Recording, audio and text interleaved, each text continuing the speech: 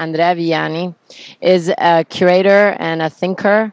and a colleague that I respect so much. So if you have the opportunity to go to MADRE in Napoli, please do so, because every show is gorgeous. So thank you so much for accepting. Thank you, Antonio, because I know it's the first time. But I think it's just interesting, not only, and I looked at the tour that they have prepared for you, but to not only see the works, but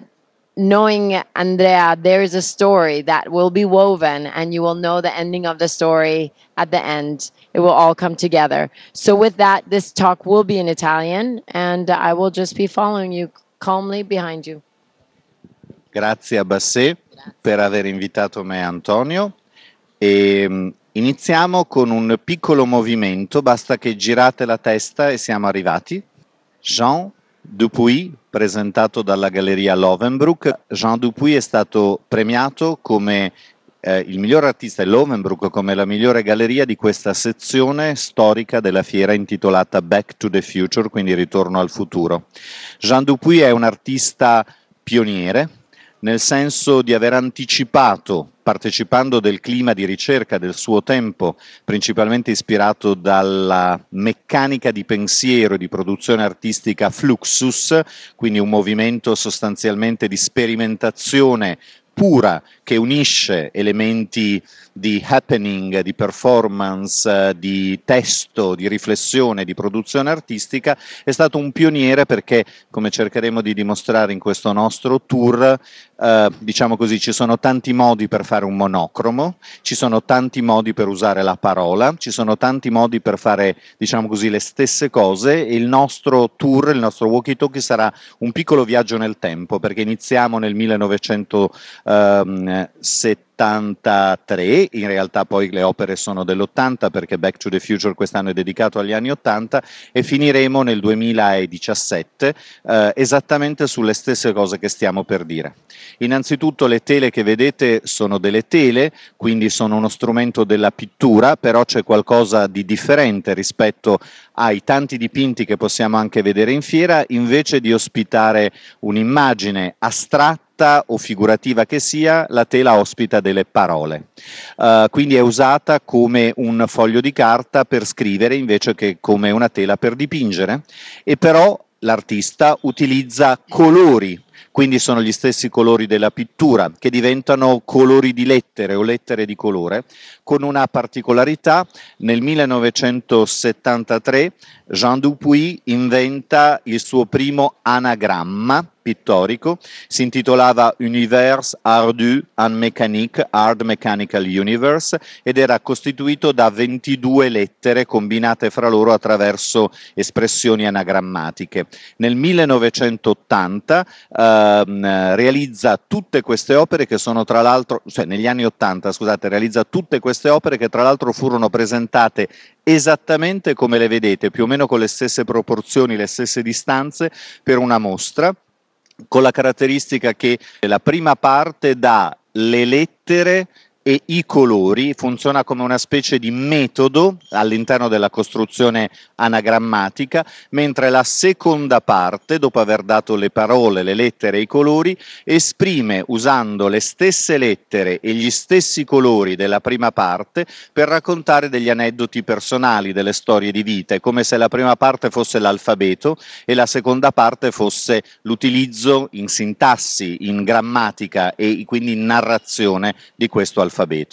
Un modo, in qualche modo, di sovvertire l'utilizzo della tela pittorica e della pittura per raccontare una storia invece che con immagini, con parole, un vero e proprio atto di transmedialità assolutamente pionieristico. E va anche segnalato che una delle ragioni del premio per questo stand è anche la presentazione assolutamente corretta di approfondimento all'interno dello stand di tutta una serie di printed matters, quindi di materiali a stampa che ricostruiscono la storia della sperimentazione di quest'artista a partire dal suo uso pionieristico delle tecnologie combinate al linguaggio artistico. Nella nostra strutturazione, diciamo, di questo viaggio nel tempo dagli anni 70, anni 80 a oggi. Io e Antonio ci siamo dati un po' questo compito di introdurvi quello che vediamo negli stand e poi di farvi immaginare quali sono delle possibili relazioni a partire da questi stand nell'ambito dell'attività collezionistica di Antonio Dalle Nogare,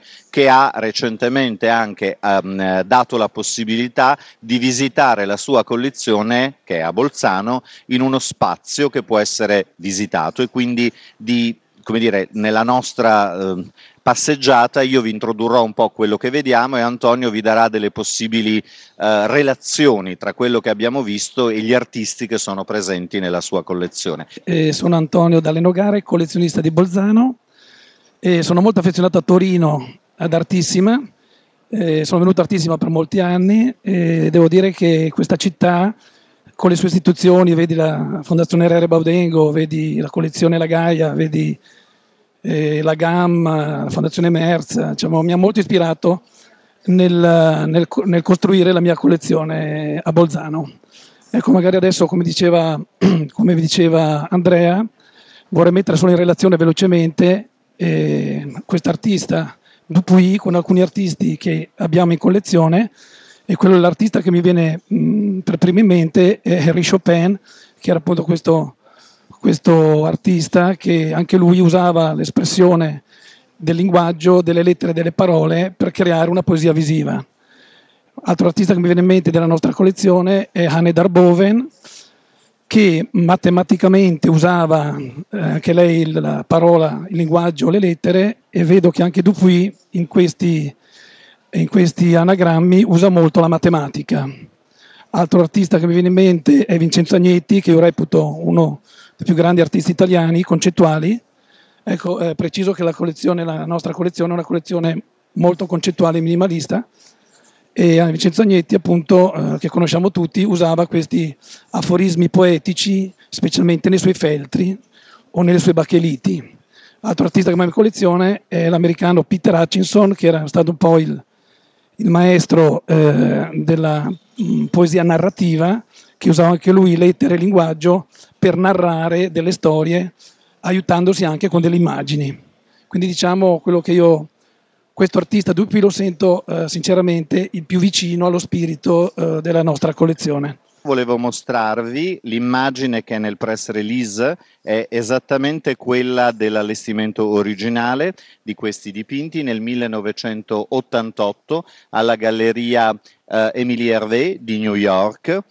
preceduta questa mostra, vedete quanto, come dire, anche la presenza di questa vetrina con le pubblicazioni ricostruisce esattamente lo spirito di quella mostra del 1988. Il catalogo che precede quella mostra è qui presente, Jean Dupuy, IP2 anagrammiste. Vedete IP2 anagrammista 1988, questa specie di manifesto della mostra stessa. Tutte le opere sono state dipinte all'interno del libro, ridipinte, riscritte in questo caso, perché le due cose coincidono, riscrittura e ridipintura, a mano. E il colore è il marrone perché è la somma, se si sovrappongono tutti i colori di tutte le lettere, è quindi come se fosse la condensazione di tutta questa storia. Eccoci arrivati alla Galleria Eastward Prospectus di Bucarest, e l'artista che presenta la galleria è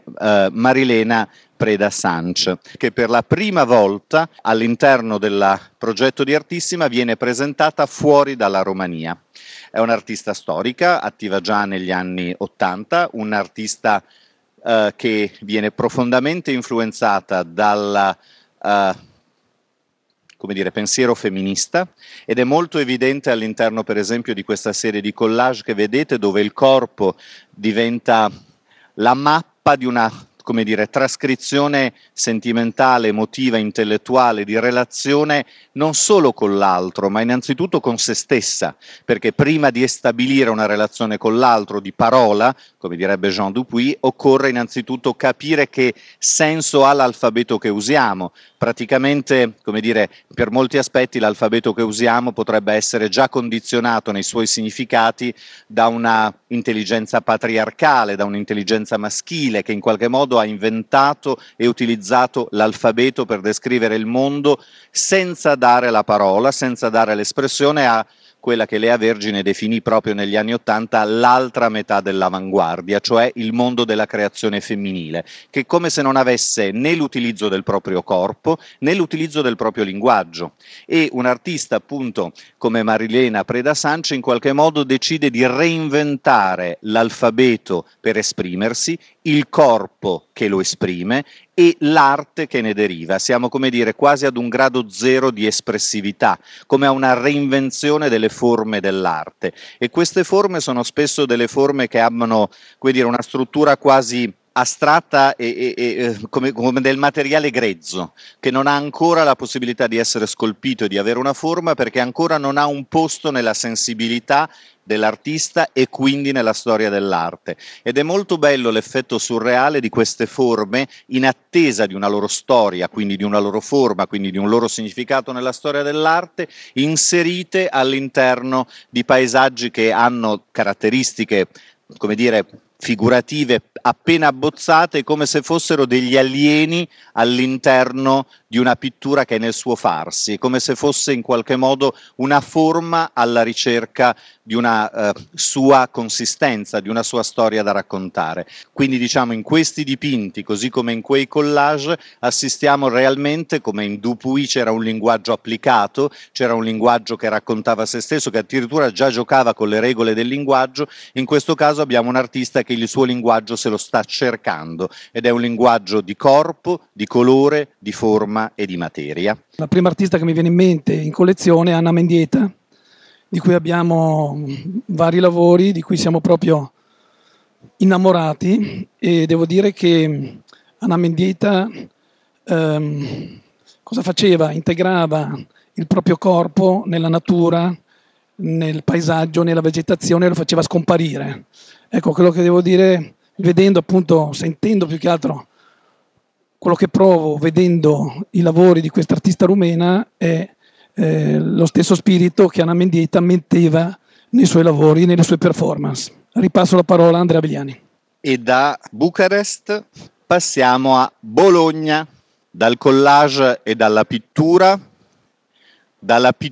che invece di utilizzare il colore per costruire un'immagine lo utilizza per costruire una parola, passiamo alla fotografia. Ma anche in questo caso c'è una specie di cortocircuito. Come in Dupuy la parola prende corpo invece che sulla pagina di un diario, sulla tela grezza della pittura, come nelle tele, nei collage che abbiamo appena visto, le forme, i colori erano alla ricerca di una loro consistenza, di un loro significato. Nel caso di Joachim Smith, presentato dalla Galleria P420, il mezzo che ha messo letteralmente in crisi nella modernità l'arte, cioè la fotografia, si presenta sotto un aspetto assolutamente problematico. Se vi ricordate, la fotografia, come dire, ha una lunga storia, ma c'è un piccolo episodio importante nella storia della fotografia. La prima mostra degli impressionisti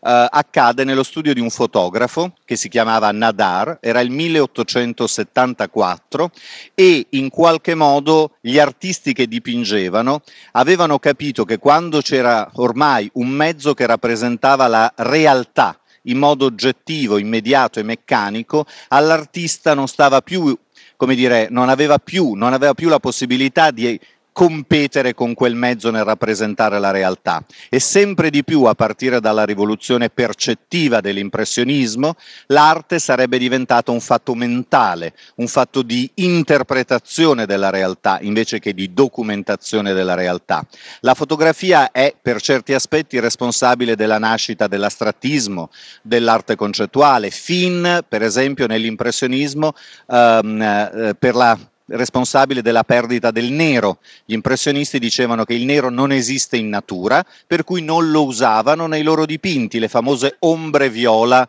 di Monet, che sono piene di un riverbero colorato perché il nero assoluto è una finzione. Quindi un'arte che in qualche modo vuole andare al di là della realtà per interpretare il modo in cui la vediamo, la concepiamo, la documentiamo. Già l'impressionismo in fondo è arte concettuale. E la fotografia quindi sarebbe sostanzialmente il regno della documentazione, dell'assenza di invenzione, dell'assenza di creatività, è una registrazione meccanica della realtà.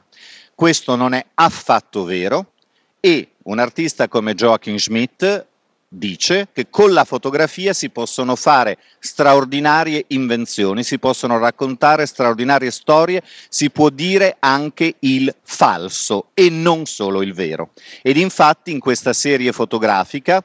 che è realizzata dall'artista, tutte le opere sono attribuite ad altri artisti. Queste sono foto che vengono in qualche modo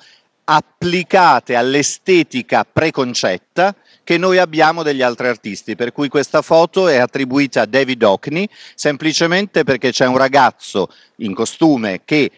nuota in una piscina, e il famoso quadro Splash di David Hockney è famoso per questo ragazzo che non vediamo, vediamo lo spruzzo nella piscina, e semplicemente possiamo credere, perché c'è una didascalia sotto che dice David Hockney e il soggetto è riconoscibile, che sia di David Hockney. Non è così. David Hockney non ha realizzato questa immagine, così come nessuno degli altri grandi della fotografia, Man Ray,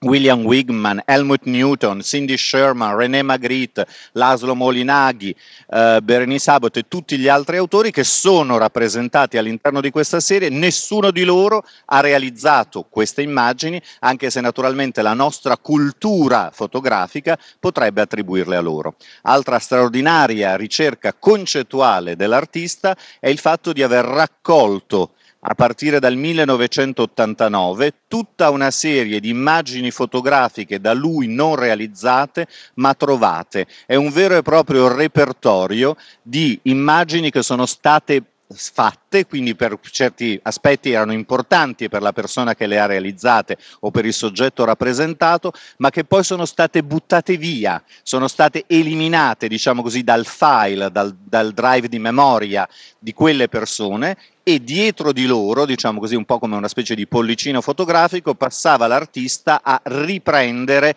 le tracce di queste immagini. Se pensiamo alla iperproduzione di immagini contemporanee, mai nessuna generazione nella storia dell'umanità ha prodotto così tante immagini e quindi anche così tanti rifiuti iconografici di cose che buttiamo via come la nostra civiltà contemporanea. Un ruolo che l'arte sempre ha è quella di farci vedere quello che facciamo e quindi come ragioniamo, e Schmidt lo sta facendo appunto rispetto anche a questa iperproduzione di immagini contemporanee. Tante sarebbero le cose da dire, anche perché tante altre sono le serie fotografiche di questo bellissimo stand, ma come dire, credo che il senso della nostra scelta, spero, si sia percepito, e quindi qui mi fermo e lascio in questo nostro balletto a due, in questo nostro duetto, la parola ad Antonio. Ecco, allora in questo stand devo dire che mi sento proprio a casa, perché c'è la fotografia e la fotografia è proprio parte essenziale della collezione, fotografia concettuale, specialmente fotografia concettuale di questo periodo o degli anni precedenti, quindi anni 60-70. Il primo artista che mi viene in mente è Franco Vaccari, e quando vedo queste fototessere, tipo questa qui, ecco, mi viene subito in mente il lavoro che appunto abbiamo acquisito di Franco Vaccari, che era il lavoro della Biennale di Venezia, non mi ricordo l'anno adesso, scusatemi, sarà del 1970 e passa, in cui Vaccari invitava gli spettatori a lasciare una traccia del loro passaggio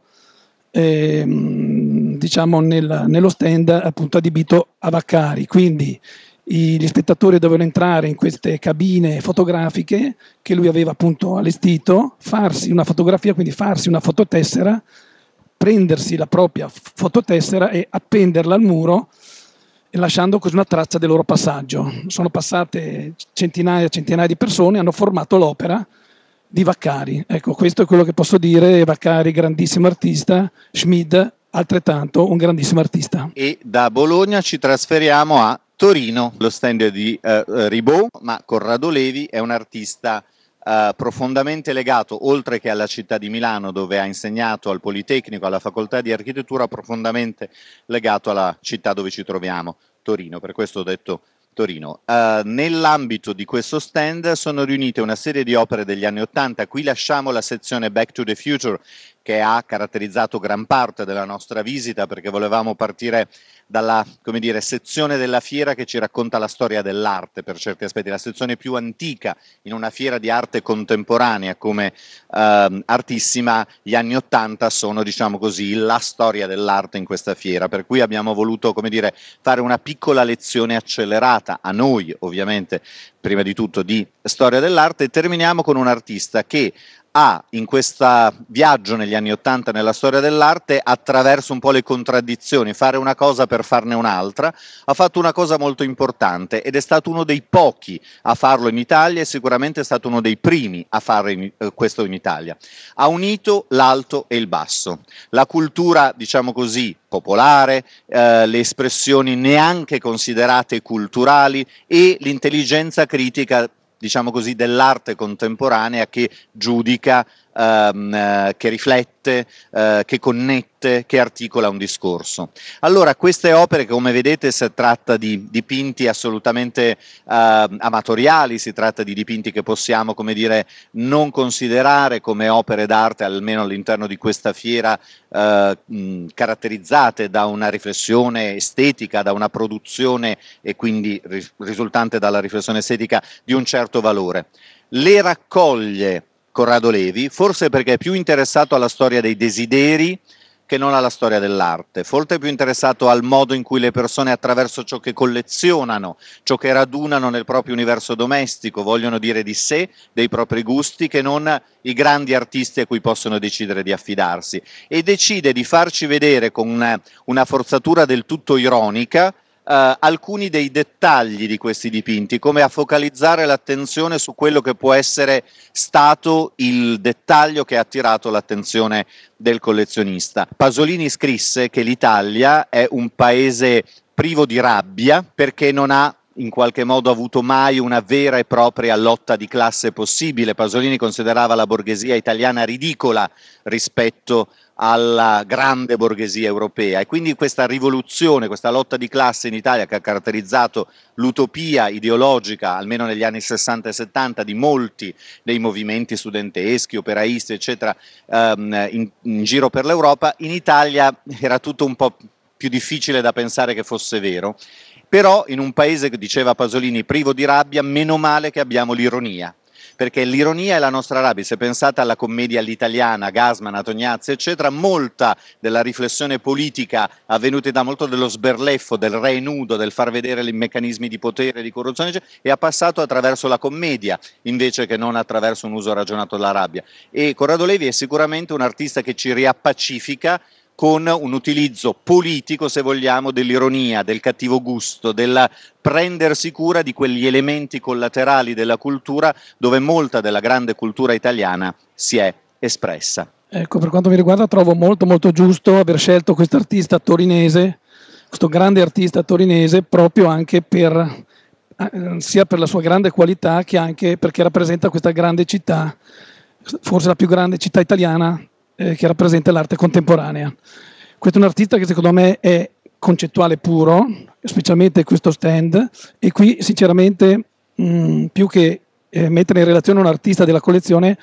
mi è venuto in mente, vedendo queste lenti, mi è venuto in mente un aneddoto, un episodio che è successo proprio qualche anno fa in collezione da noi, quando ci è venuto a visitare un artista che si chiama Kerry Twine Evans, che è un professore, un artista veramente molto molto bravo a livello internazionale, e mi è venuto in mente perché questo artista si avvicinava alle opere esposte in collezione, prima stava lontano e le osservava da lontano, poi man mano le squadrava, ma ci stava su ogni opera molto molto tempo, si soffermava da lontano e poi man mano si avvicinava alle opere. Poi a un certo punto tirava fuori dalla tasca questi occhialini, proprio stile anni 30, cioè degli occhialini piccoli piccoli, se li metteva sul naso e analizzava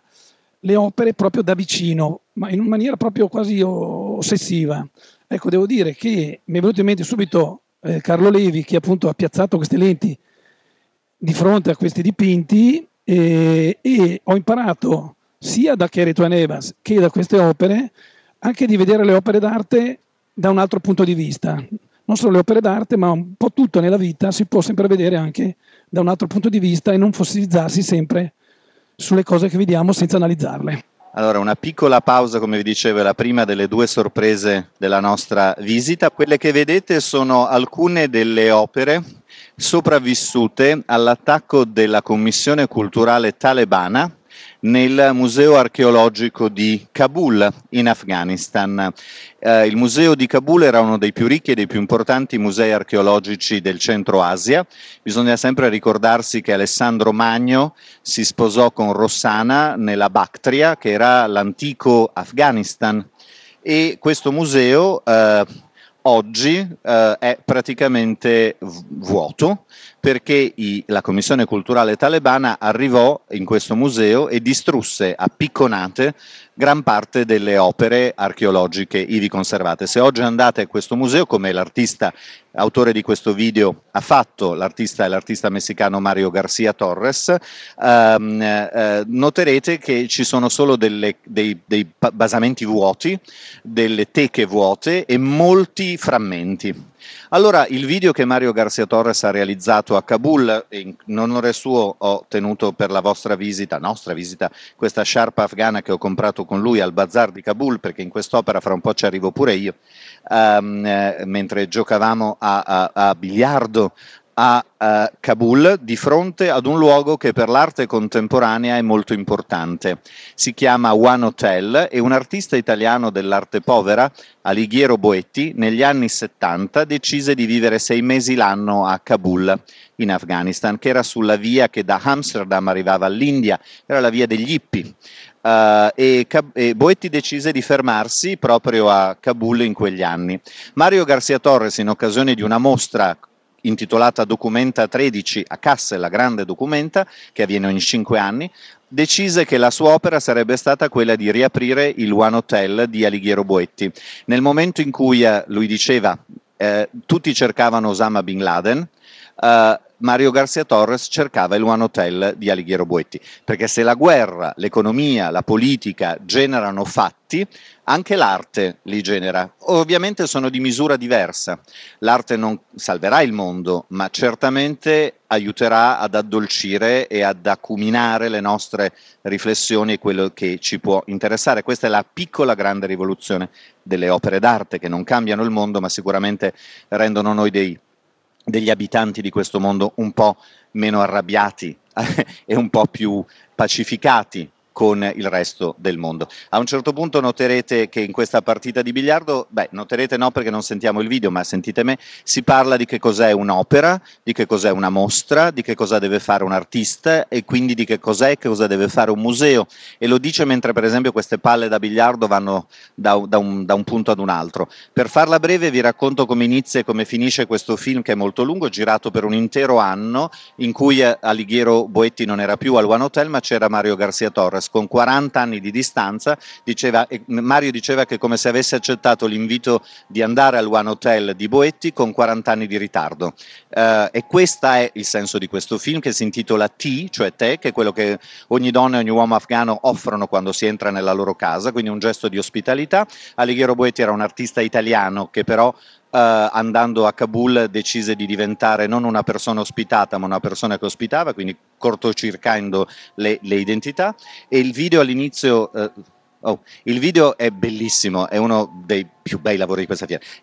Non ve lo posso far vedere perché dura molto lungo, però ve lo posso raccontare prima di andare via. Il video inizia con una radiolina che questo artista compra al bazar di Kabul e la mette nella cucina in cui finalmente è rientrato con 40 anni di ritardo, accettando l'invito di Alighiero Boetti, ma accettandolo e arrivando, e mette questa radiolina nella cucina del One Hotel e inizia a lavare i piatti, la teiera con cui offrirà il tè, e la radiolina dice in dari e pashtu, cioè le due lingue afghane, il tempo atmosferico di ogni provincia dell'Afghanistan, e dice per esempio Mazar al-Sharif 17 gradi, Kandahar 18 gradi, eccetera. Alla fine del film, quando Mario Garcia Torres deve lasciare il One Hotel dopo un anno di vita lì, in the shoes of Boetti, torna a casa e prepara un tè, cosa che ha imparato ad apprezzare durante il suo soggiorno afghano come simbolo di ospitalità che lui ha offerto a sua volta, come Alighiero Boetti faceva, e appoggia la sua radiolina nella cucina di Città del Messico, si vede la sua famiglia sullo sfondo. E ad un certo punto, esattamente come nelle mappe di Boetti, succede una cosa straordinaria, semplicissima e straordinaria. Per questo vi dicevo che l'arte è rivoluzionaria in queste anche piccole cose. Che la radiolina inizi a dire il tempo atmosferico di ogni provincia del Messico in spagnolo. Guadalajara, 18 gradi. Cioè il mondo, come dire, è una sola cosa, possono cambiare le bandiere come le lingue, ma è una sola cosa, per questo mettere al mondo il mondo era la frase che Alighiero Boetti pronunciava e che in qualche modo in questa storia di ospitalità, di cultura, di che cos'è un'opera, di cos'è un museo, di cos'è una mostra, come certe cose ritornano e per fortuna ritornano, soprattutto come artisti con Mario García Torres che non lascia che le cose non ritornino, sono appunto tornate. Questa era la prima delle sorprese di questa visita che continua subito. L'artista che presentiamo adesso in questa nostra veloce visita ha vinto la sezione Present Future ed è una straordinaria artista, un lavoro straordinario, Kelly Spooner. Ora, parliamo di questi due progetti che sono il risultato in realtà di un progetto molto più ampio realizzato dall'artista per la sua mostra alla Whitechapel Gallery di Londra. Allora, una di queste due opere si intitola Soundtrack for a Troubled Time, quindi colonna sonora per un tempo problematico, e l'altra si intitola Notes on Humiliation, quindi note sull'umiliazione, che è l'opera che possiamo leggere, ma come ogni lettura la vera opera è nella nostra testa quando leggiamo Guerra e Pace, l'opera è in quello che immaginiamo mentre leggiamo. E sostanzialmente si tratta di due opere sul concetto di performativo. Scrive l'artista, perché è sempre meglio quando l'artista ci dice come interpretare l'opera, è sempre meglio ascoltare l'artista piuttosto che fare il contrario, che il performativo nella nostra società è diventato un parametro, diciamo così, di giudizio di quello che funziona e non funziona. Si dice questo prodotto ha avuto una buona performance, questo professionista ha dimostrato di saper performare all'altezza degli standard che gli abbiamo dato. È tutta una performance la società contemporanea, è tutta una performance quelle regole del gioco, quegli standard, quei protocolli, quei modelli che ci sono imposti e a cui non possiamo sfuggire se non, sembra suggerire con le sue opere Kelly Spooner, ripartendo da una, come dire, una ribellione interna che è anche e soprattutto una reinvenzione del linguaggio, un linguaggio che non ci appartiene nel modo in cui ci è imposto, per cui, come dire, quell'umiliazione di cui sentiamo, possiamo leggere le parole, oppure i tempi problematici di cui sentiamo lo sfondo, sono esattamente quelli di una riappropriazione difficoltosa, umiliante, spesso sostanzialmente basata su un grado zero da cui ripartire, di un linguaggio e quindi di una relazione con gli altri, con le cose, col mondo, con i concetti, con le forme, con tutto ciò che ancora non esiste se è liberato, diciamo così, dalle formule imposte, che è più o meno anche quello che ci diceva in modi molto diversi con i suoi anagrammi Jean Dupuy, da cui siamo partiti. E quindi questa performatività, perché si tratta di opere estremamente performative dove c'è un utilizzo dei performer, di corpi, di parole, di soundtrack, sono le stesse performance della nostra società ma vissute finalmente potendole creare, finalmente potendole come dire, dare in nascita, generare non da un pregiudizio ma da un giudizio autonomo. Quindi grazie Kelly per averci dato questo indizio di libertà, anche se umiliante, diciamo così, dover ripartire da zero, e quindi in questo momento dal mio punto di vista termina la visita, essendo arrivati dall'inizio che abbiamo fatto alla fine, ma non è finita qui perché do la parola ad Antonio e poi alla fine vi facciamo insieme una piccola sorpresa finale. Ecco, per quanto riguarda questo lavoro devo dire che proprio giovedì appena entrato in fiera sono venuto a trovare Solène e ho subito sentito che questo lavoro trasmetteva qualcosa di unico, e la prima cosa che mi è venuta in mente era Bruce Nauman, sentendo queste voci. Poi l'ho analizzato meglio e sinceramente se devo metterlo in relazione con un lavoro in collezione lo metto in relazione a un lavoro di Rossella Biscotti che si intitola Il processo, nella quale si respira un po' lo stesso concetto di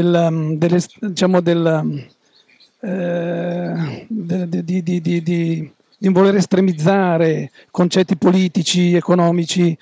giornalistici. E nel caso di Rossella abbiamo questo processo che era un processo fatto alle Brigate Rosse al tempo delle Brigate Rosse, dove l'installazione è analoga perché a parte che lì c'è una panca, la panca originale del bunker dedicato appunto ai processi delle Brigate Rosse, c'è panca, microfono, altoparlanti e una performerin che con delle cuffie ascolta il linguaggio originale del processato brigatista e lo traduce simultaneamente in linguaggio corrente di tutti i giorni. Quindi secondo me questo è un lavoro stupendo che mi ricorda molto il lavoro di Rossella Biscotti. Ripasso la parola a Andrea Viliani.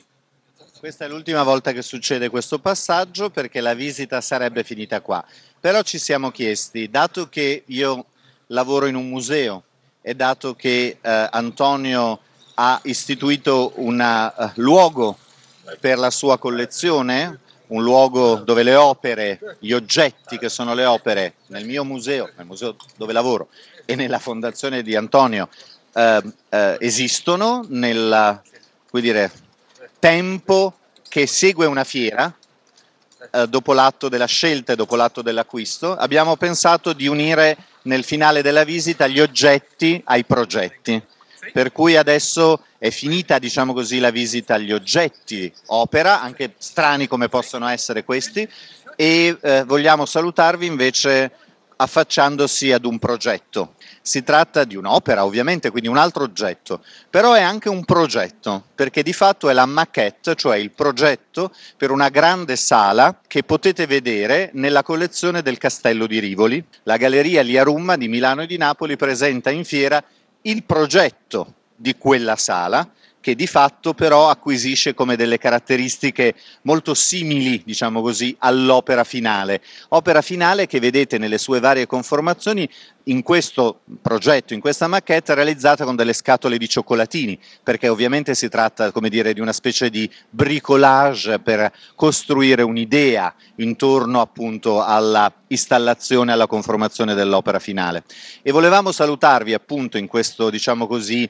finale a sorpresa, come un po' dopo i titoli di testa di un film, quando c'è una cosa che non ti aspettavi, oppure nel finale di Carrie di Brian De Palma, lei non è morta, è viva.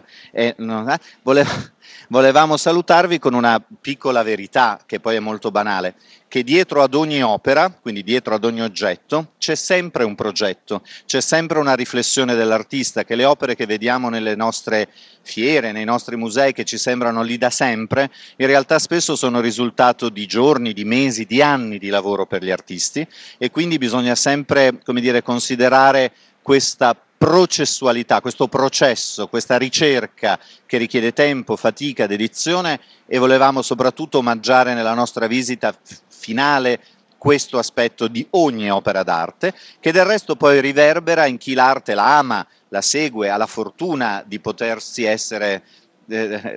interessato all'arte come collezionista o direttore di museo, perché che cos'è una fondazione, una collezione, che cos'è un museo se non un luogo dove gli oggetti sono raccolti in base ad un progetto, che in questo caso non è rivolto al costruire un'opera, ma a tramandarla, a rileggerla, a farla vivere per ogni generazione, per ogni tipologia di persona che vorrà affacciarsi all'esperienza di quell'opera. Quindi, come ogni opera, oltre ad essere un oggetto, è un progetto, ogni collezione e ogni museo, oltre ad essere un edificio che contiene oggetti, è anche un progetto fatto dalle persone e dalle loro intelligenze e dalle loro sensibilità. E questo ci piaceva essere, come dire, il saluto e il finale di questo nostro walkie-talkie, di questa nostra visita, e lascio per l'ultimissima volta la parola ad Antonio. Grazie Andrea. Ecco, appunto, quando ho visto questa bellissima maquette, la prima cosa che mi è venuta in mente è l'esperienza che ho avuto la fortuna di poter vivere, e cioè la costruzione, la progettazione di un museo, diciamo proprio dallo scavo, dalle fondazioni all'abitabilità di questo museo. Quello che mi viene in mente sono proprio i modelli, le maquette che gli architetti, ne hanno fatte almeno 5-6, hanno